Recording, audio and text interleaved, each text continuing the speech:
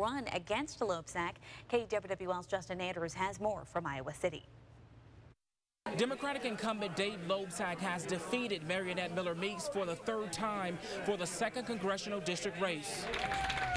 It was all cheers as Congressman Dave Loebsack entered the room at the Johnson County Democrats' election viewing party. But the most important person I need to thank is standing right next to me. It's obvious the re-elect strongly values family and working for the middle class. He says his 5th term will be no different from the previous ones. But it's a continuation of what I've been doing all along, folks. And that's, I'm going to keep fighting for you. I'm going to keep fighting for the middle class. Loebsack admits fighting was something he had to do a lot of leading up to the midterm election.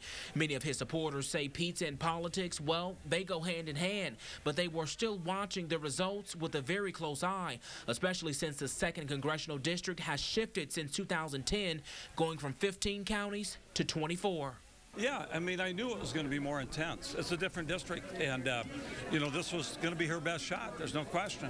And although Bruce Braley didn't pull through as Loebsack was hoping, he says he will still work across the aisle. I'm going to be reaching out to Senator-elect Ernst. We have some things in common. We can work together, I think, on military affairs issues and on veterans issues. This will be Loebsack's 5th term. He was first elected back in November of 2006. We've got your decision 2014 covered in Iowa City. I'm Justin Andrews, KWWL News.